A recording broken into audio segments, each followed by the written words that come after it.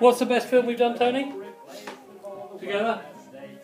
Definitely the what I did that led to the Pier Fire. That's definitely what I led to that led to Hastings Pier Fire. That's the one. Yeah, I mean, I've had loads and loads of people that have come up to me over the since we did that film and talked to me about it. And as I say, it's been in some respects, it's been a bit embarrassing because obviously of the nature of admitting to say Hastings Pier Fire, Hastings Pier. But in some respects, I'm quite pleased about it. Well, I am pleased about it because most of the people that have spoken to me about that film have been, quite complimentary in the fact that they thought that it showed me to be in a positive light in the respect that I was brave enough to kind of talk about things like that live on YouTube. So Channel Toothpaste 007. Yeah, and I just think that the fact that film has really got out there and has got people talking about the subject, obviously.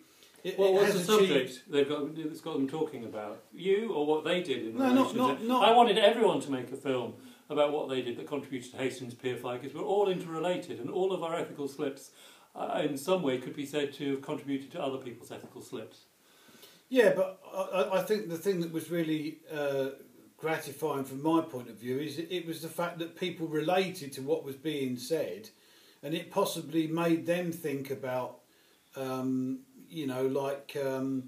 some of the things that they'd done in the past that maybe they hadn't actually admitted to or that they hadn't put right yet or whatever. That's the desired effect. And the people, instead of pointing the finger elsewhere all the time, begin to realise that we've all done things which it would be appropriate to confess and transform in some way if it's still possible to do that, and that often that's a better place to put one's energy than on the latest hate figures that the media is trying to present. Well, not only that, but also a lot of people spend a lot of energy in trying to either forget that they've done something or try to just kind of can I tweak what you just said? Not deal with it. They don't necessarily consciously spend energy suppressing it, but yes, if people suppress something that needs to be processed, that is an ethical, a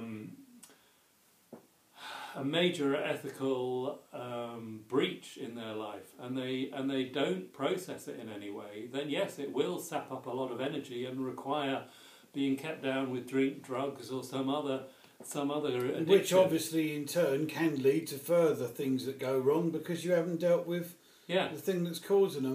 And I wonder why Hastings and St Leonard's are, and I'm not just damaging a reputation of a town, it is true that they are places where drink and drugs and other addictions are rife.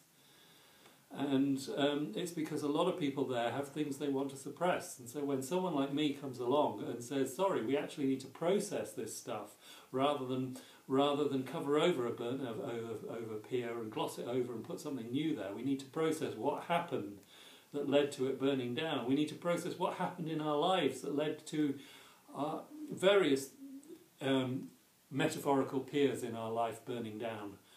How did we make that happen? Until we actually do that work, it's superficial and stupid to either try and distract ourselves from those issues or to try and put on a front, a seafront that is is a facade. Hastings and St Leonard's is very much, in my opinion, an area of the haves and the have-not. The have-nots, though. It's becoming a more and more divided society. People are grabbing property and making a lot of money from property. But that's not just happening in Hastings. That's what's happening across the country. It's a prime place, like Brighton was 20 years ago. It's a prime place for people to do that now, and the pier adds value to the town. But that value is not being shared fairly, which is another reason why we needed community conversations. So I've put in a lot of what I wanted to say, Tony. Do you want to complete this on your own as to what it is? Whether there's anything else you want to say about what you value about that film? No, I mean, I think realistically I've said pretty much all of it, but I just really think it was, out of all the films that we've ever made together, I think that was the one that connected with the audience and has been shared. I mean, it's not. I mean, I've been surprised by. I went to a poetry evening at Meet of the Tongue, and somebody that I didn't know very well actually recognised me from the film and came up and spoke to me. So it was... It's a conversation opener.